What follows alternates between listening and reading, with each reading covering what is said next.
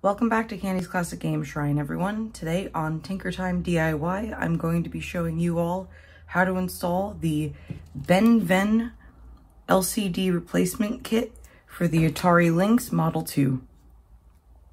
Let's show you what you need. You'll need an Atari Lynx, about 12 or so wires, about 6 inches in length. For anyone wondering, this is 24 gauge wire. You will need a Phillips screwdriver, size 1 and size 2. You will need some solder, a soldering iron, a desoldering iron if you have one. If not, braid. The soldering braid will work well. And some wire trimmers that will expose the wire underneath. Oh, and of course you'll need the 3D printed frame and Ben's new screen. First step, you're going to want to remove the screws. Now, in order to remove the screws, you're going to need to remove the rubber padding here and here to expose the 4 screws you need to remove. You can use a spudger, or if it's worn off enough on yours, you can probably just pull it with your fingernail.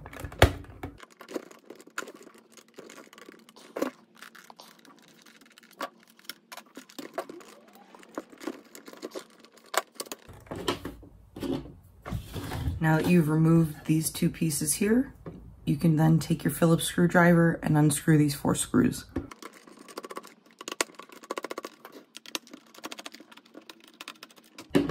Now you can tip it over to get the screws out. Just be careful you don't lose them.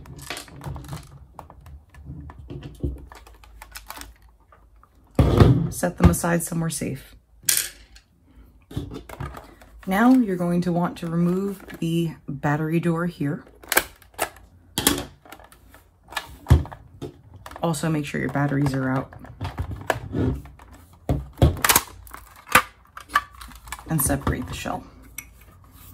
So at this point, you're going to want to take your screwdriver and remove the Phillips screw that's hidden right here. Once the screw's been removed, remove the plastic piece that is in the battery compartment very gently. My screw is still in here, so just be careful. Set that aside. Then you're going to take the motherboard and gently lift it up, but be aware there are 2 ribbon cables and 2 wires that need to be disconnected. You're going to see the ribbon cable here, and then the ribbon cable here, followed by the wire for the speaker here, and the backlight wire right here. You can do that in whatever order you find easier.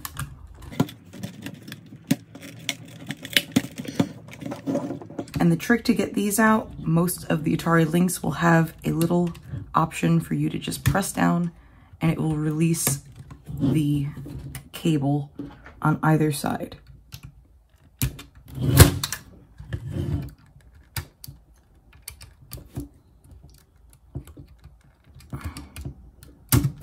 That's one, and then the second one is there.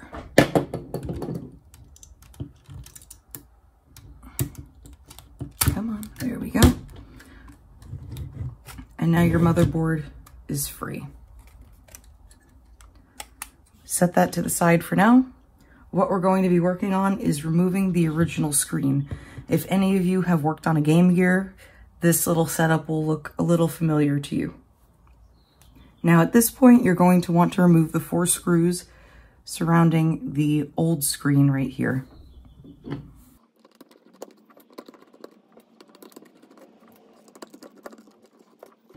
Okay, now that that has been detached, you can lift up your old screen. This is it. I love the little fluorescent tube that they have in the Lynx and the Game Gear. I find it pretty cool. So now that you're done with this, you can set it to the side and continue, or you can take a moment to clean the inner lens of any dirt and debris that has gotten underneath during the years. At this point, we don't necessarily have to move on to the motherboard. We can actually install the screen. So what you're going to want to do is replace the old screen with the new one by taking the protective film off.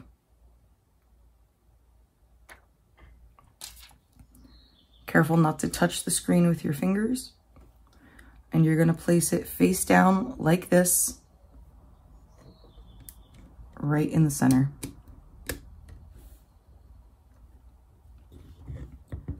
Now we're going to take that 3D printed Lynx bracket, I'm going to call it, and you are going to place it over the existing 4 holes for the Lynx.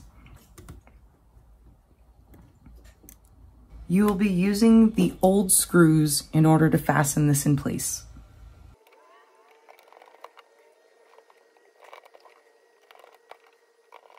Now make sure you don't tighten it too tight, but you do want it to be tight enough that it's secure. Once you're finished with this, now we can place this to the side, and now we can start working on the motherboard. Okay, for this part, we are going to want to remove the capacitor located at L17 on your motherboard. So L17 is going to be right around here. This little bluish, I guess, capacitor looking thing is what we need to remove. Now, if your Atari Lynx still has this copper, I guess, shielding, you are free to remove this. I will be removing this for the mod because I need to access the pins for the screen, which are right here.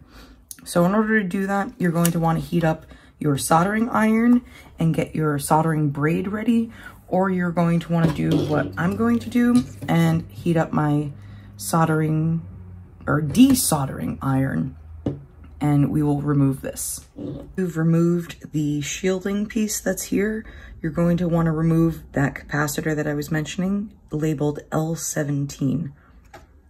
So again, this little blue piece here is L17, and when you flip over the board, it's going to be these two right here and right here that you're going to want to desolder.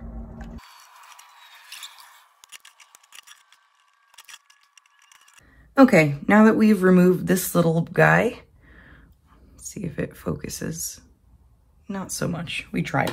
Whatever, now that we're done removing L17, I recommend we grab our 12 wires, and using your wire stripper, I recommend that you strip both ends of each wire so that you can have the solder applied to them. Once they've been stripped, I then recommend that you prepare each of these with a little bit of fresh solder, not only on the wires, but you're also going to want to add a little bit of solder to these connectors here. The spare at the bottom is not going to need anything because, like it says, it's just a spare block. So once you have put some solder on D0 all the way to the ground, then you can move on to the motherboard and prepare the pins that we will be soldering the wires to. Now this is a little bit tricky. I'm probably going to take a picture and edit the picture so that everybody can see and then post it in editing. However, I will do my best. So we will be working with mostly these two sets of pins here, and then we will be working with one of the pins on the top here. The one over here is going to be for the backlight, and then the remainder here will be the other connections. So I'm going to go ahead and prepare the soldering points and the wires, and then we can continue. Okay, everyone, with our wires pre-soldered, our solder points pre-soldered on both the screen and the motherboard, let's begin. I'm going to start by soldering the wires to the motherboard first, and then I will be soldering them to the screen. You can do it in the opposite order, but since I have only 2 colored wires, it's going to be a little bit easier for me to do it this way. Now, when you're soldering these wires, you want to make sure that it's a strong connection And most importantly, you want to make sure that you're not bridging any connections by accident. Can't tell you how many times people will put things together, myself included, and not realize that there's the tiniest bit of solder touching another connection. So the first wire that I attached here is the ground wire. The next wire we'll be connecting is labeled D2, and that one is right here.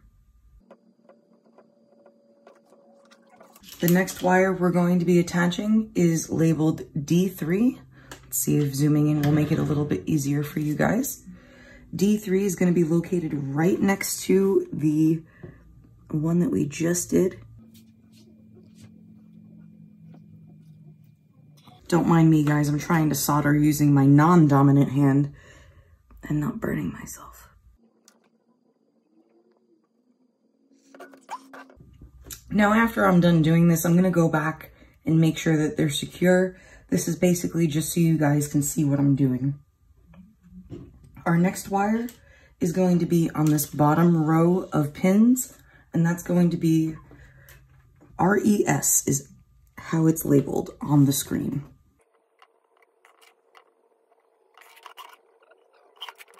The one after that wire is going to be labeled D0, and that is going to be the pin directly next to the first wire on the bottom row of pins.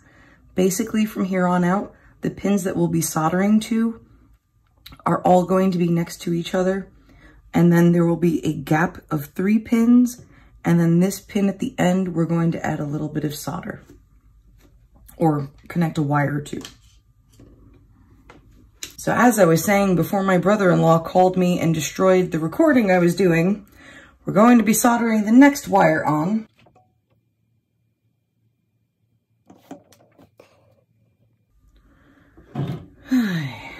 I love my brother-in-law, but he has the worst timing for calling me. This following wire is going to be labeled D1. The following wire is going to be A3. The following wire that we will be adding is going to be labeled A2.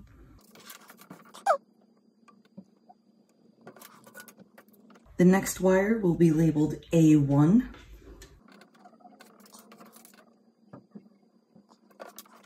And this next wire is going to be labeled CL2.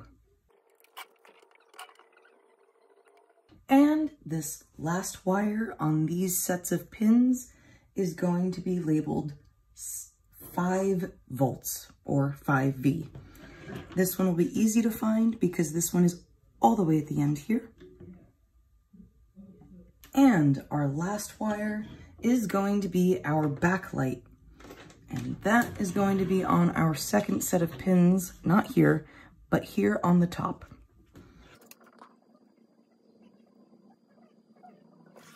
Okay. And now you can see that all of our wires are now soldered to the board.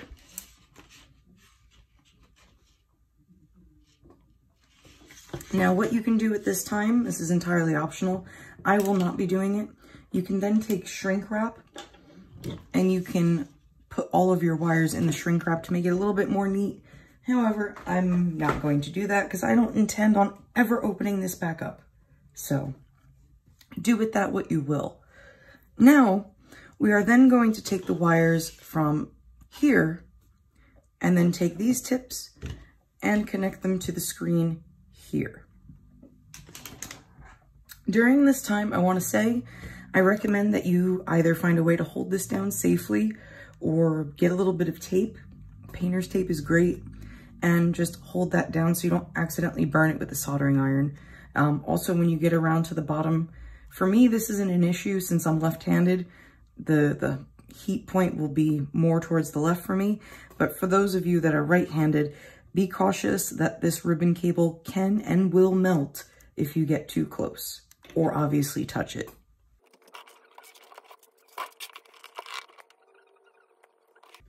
There's your ground wire. The next wire, we're going to be going in order with the top pins. If that makes it easier for you to follow along, The next wire we will be working with is labeled D2.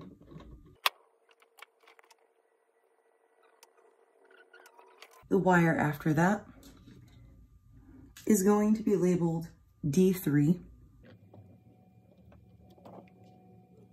And again, be cautious that you don't accidentally bridge anything. Now the wire after that one is going to be on the very bottom and the very first wire on the bottom.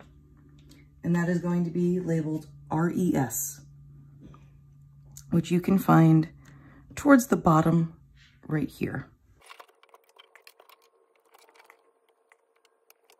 The following wire is going to be labeled D0. This following wire will be labeled D1.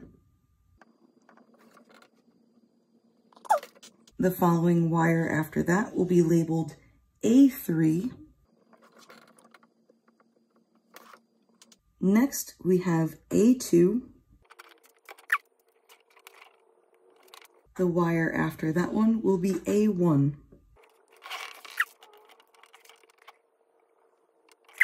This following wire is going to be labeled CL2. And this next one is 5 volts or 5V. And last but not least is going to be for backlight.